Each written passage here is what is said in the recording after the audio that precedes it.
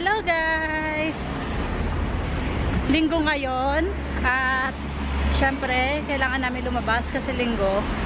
Bibili kami ng mga pagkain namin. Pero tanghali na kami nakalabas kasi kagabi nag-brown out tapos tumunog yung emergency alarm dun sa bahay. So kailangan namin hintayin muna yung mag-aayos. Kaya tanghali na kami nakalabas. Yan si Pete sa likod.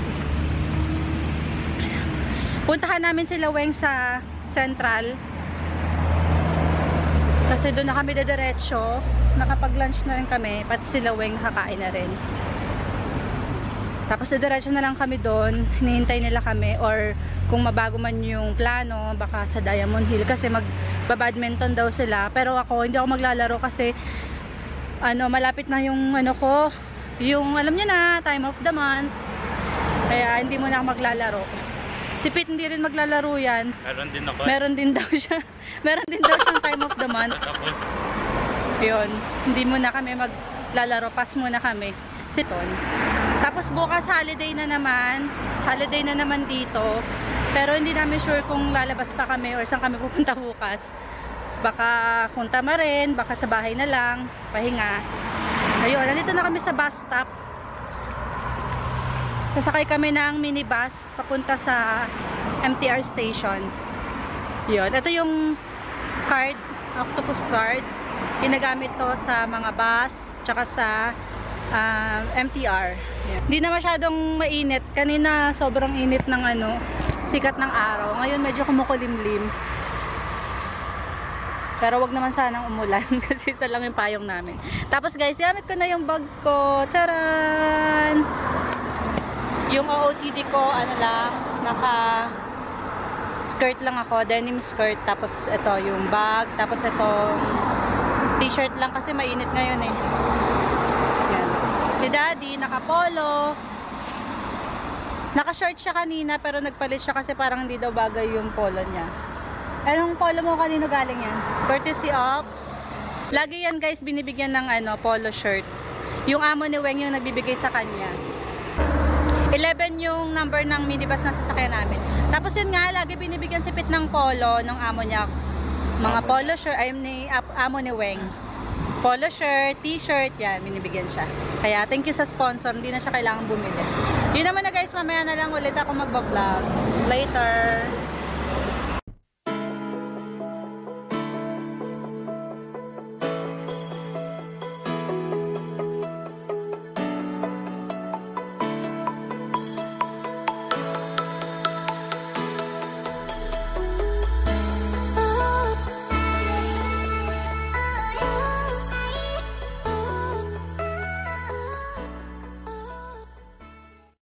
Nandito kami ngayon sa Central. Namili kami ng mga stock namin ng pagkain. Tapos nandito na rin sila Weng. Pupunta kami dun sa tabing dagat. Tabing dagat ba tayo? Ha? dito. Ha? Mall. Para malamig. O kaya sa mall.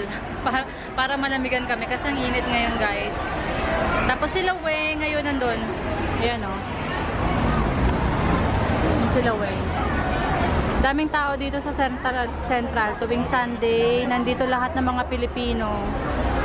Ayan, mga Pilipino yan guys. Sa mga nakikita nyo dyan sa baba. Merong mga nagpapak ng mga papadala nila papuntang Pilipinas. Tapos doon naman yung mga Pinoy. Ayan, dami nila oh.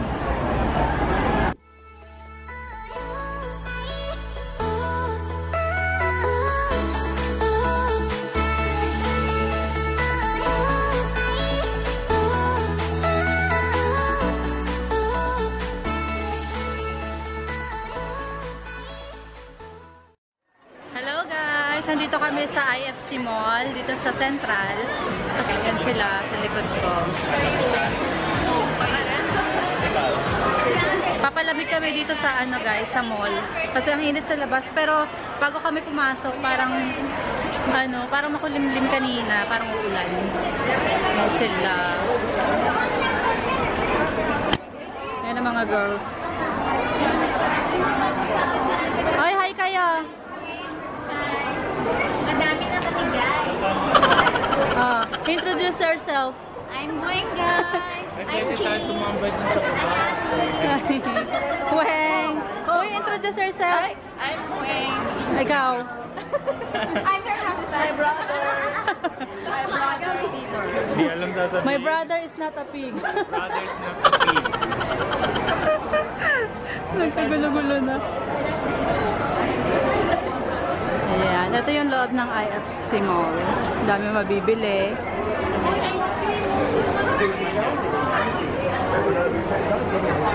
Ang nakilala. Hi! Nandito pa rin kami sa Central. Bakit pa tayo? Dapat pahiga. Ay, pahiga. Ayan si Wenga, nag-start na ulit mag-vlog. Pero pa isa yan. Lakad kami papunta dun sa may tabing dagat. Hi, kumain na kayo.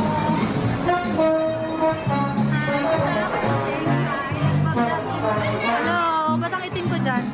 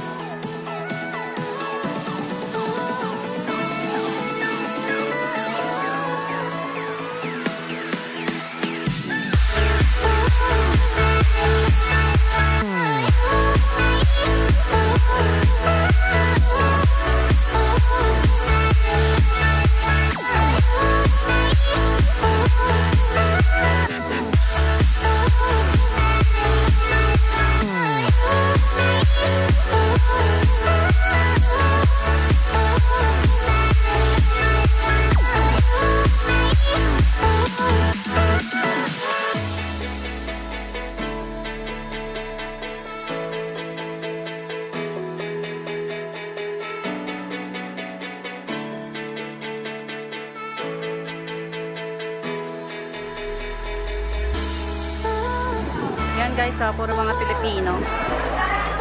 Dami nila oh. May mga nagsa-celebrate ng birthday.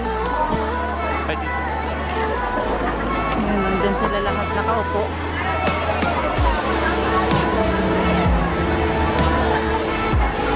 Dami nilang pagkain.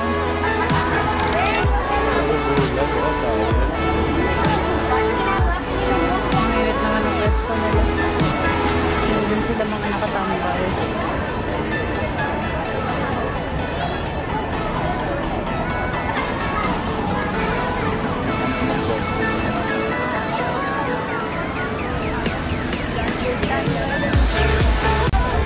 Dito kami guys sa Central Pier. Ayan yung Central Pier.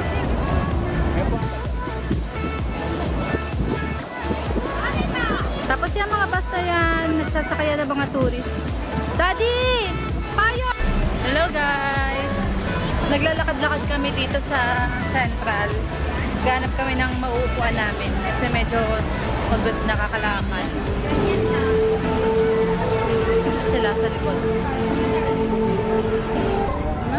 Smooth nila guys oh. Kung tayo ay matanda na, sana'y di tayo magbago. May kilig effect pa. Sweet nila no? Pangarap.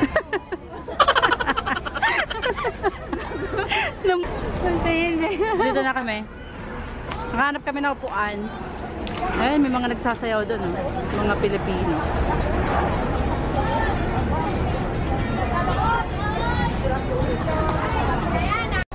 Bili tayo ng ice cream. $10. $10 is Sa peso pa lang, mahal na nun, no? 67. 67 pesos.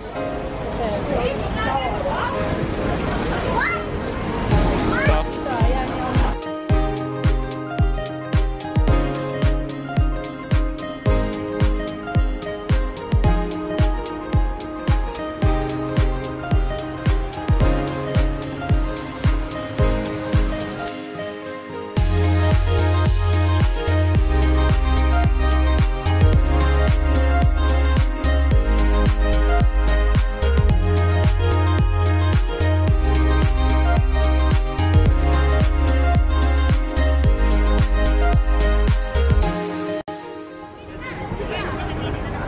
ang galing dito sa Hong Kong.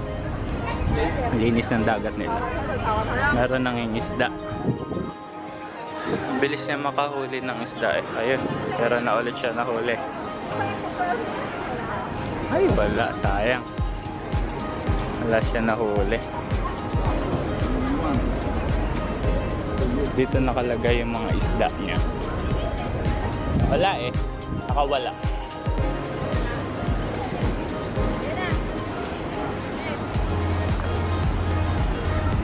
Tingnan natin kung meron siyang makuhuli. Mayroong konting basura pero hindi kagaya sa Pinas. Ayan, mga ganyan lang. Pero hindi kagaya sa Pinas na madumi na. Yung Manila Bay natin madumi na. Baho pa.